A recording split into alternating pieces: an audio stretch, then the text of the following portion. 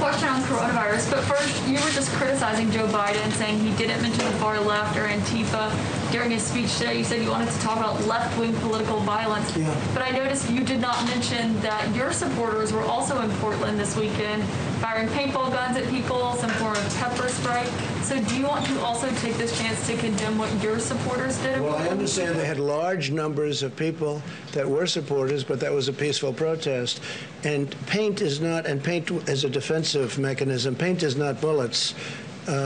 Your supporters, and they are your supporters indeed, shot a young gentleman who, and killed him, not with paint, but with a bullet.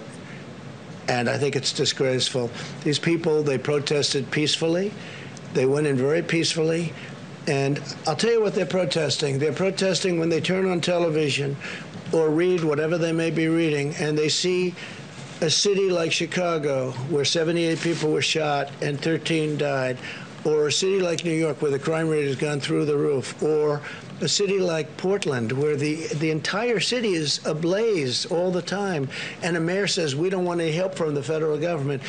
When these people turn that on and they see that, they say, this is not our country. This is not our country. That was a peaceful protest, totally. But it was a supporter of yours, Mr. President. Yeah, go ahead, please. It was a supporter of yours, Mr. President. Are you going to condemn the action? It was a supporter of yours, Mr. President, who killed someone that is accused of killing two people. It's a supporter of yours. Are you going to condemn the actions of vigilantes like Kyle Rittenhouse?